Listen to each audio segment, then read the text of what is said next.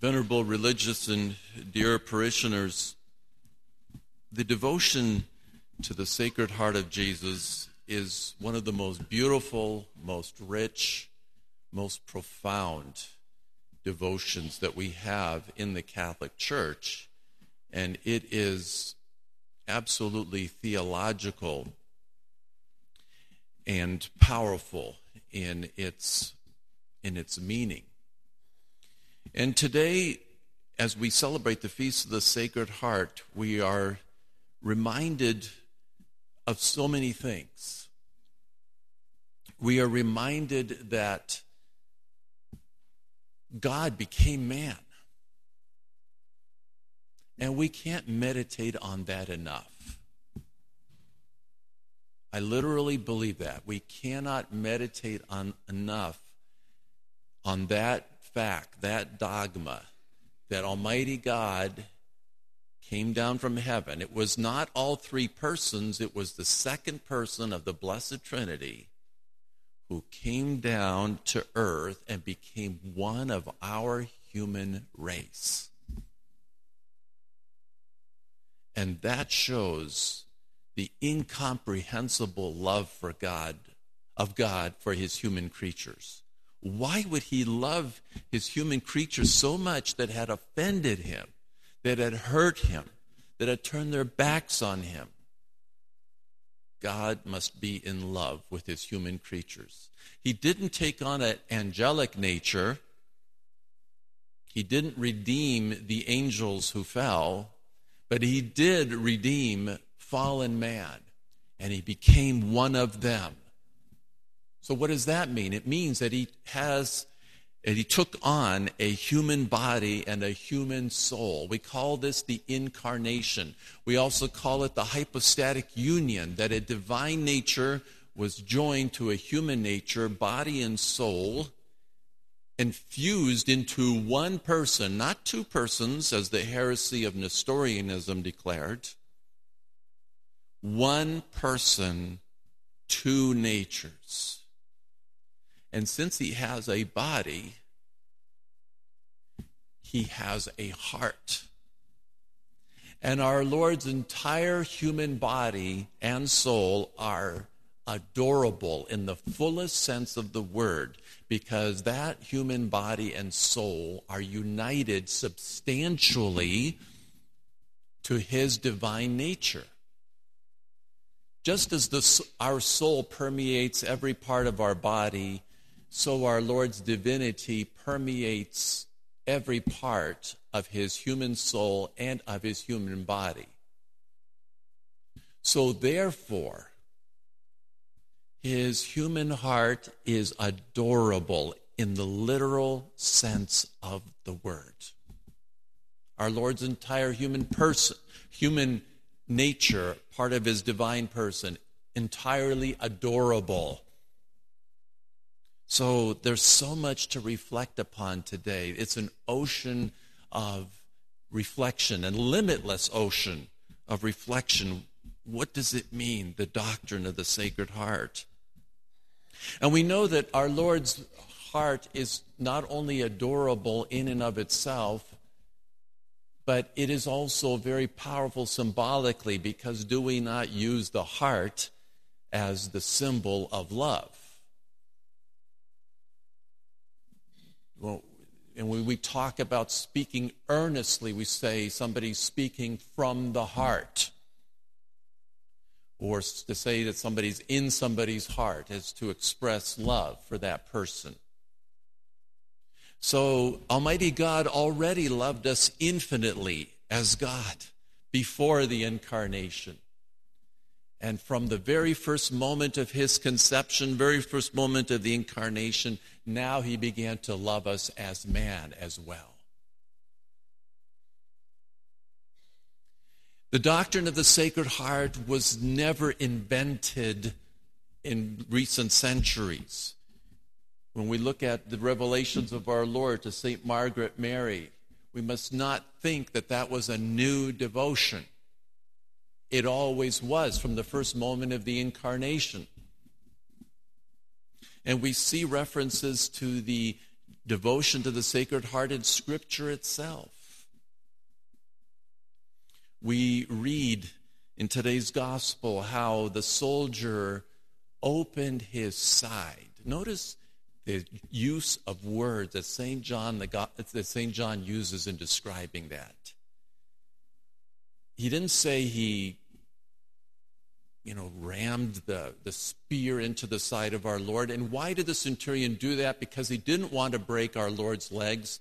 And he was thinking, we need to see if he really is dead. And nobody can live with a, pierced side. So the soldier, we believe his name was Longinus, took the spear and he went right in and pierced our Lord's heart. That is so profound. Because the last few drops, you might say, of blood were in the heart of our Lord. From all of his multiple wounds, he had bled to death. Not just was asphyxiating on the cross, but literally bleeding to death through multiple wounds. And we can say then that our Lord gave his last drops of blood for us because the heart was pierced. And he says, St. John, that blood and water came out. What is this water? Well, doctors tell us that there's a sac that encloses the heart called pericardium, and it has a clear fluid, or it is a clear fluid in that surrounds the heart. So when the heart was pierced, it looked like not just the blood coming out, but water, the fluid that was around our Lord's heart. This is also so interesting in the Mass. You notice in the offertory, the servers bring up wine and water, and the priest is supposed to put a few drops of water into the wine. It's a very powerful reminder of the blood and water coming out of our Lord's side. So our Lord gave his all, not just in the metaphorical or sense of life. He literally gave his all of his blood for us. And it was through the wound in the heart. And when our Lord rose from the dead, he kept that wound. Miraculously. Who can live with a hole in his heart? Nobody.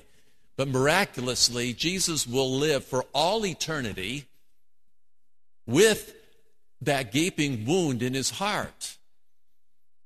Not only that, his hands and feet, as we are told by Scripture as well. He told Thomas, bring here thy finger, put it into my wounds, put it into my side, put it into my hands, and be not faithless, but believing. Why did our Lord keep these 5 wounds? Why will he keep them for all eternity, where the saints and the angels behold them for all eternity? Wouldn't you think that if he rose from the dead, there would be not a scar, not a trace of wounds left in his glorified body? But he deliberately chose to keep those 5 wounds.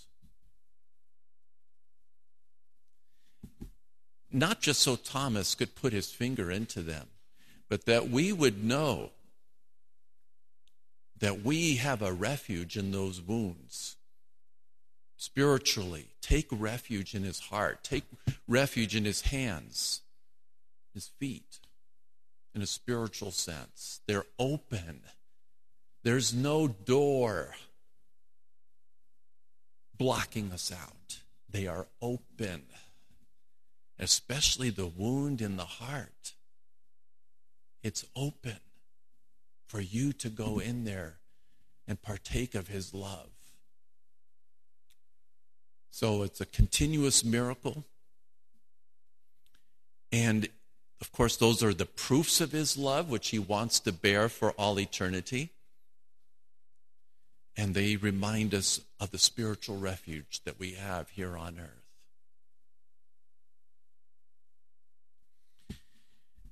I came across a book by meditations of a priest on the Litany of the Sacred Heart of Jesus, and I hope to get it reprinted because he gives many pages of reflection on each of the invocations of the Litany of the Sacred Heart of Jesus, and just want to briefly touch upon the first three.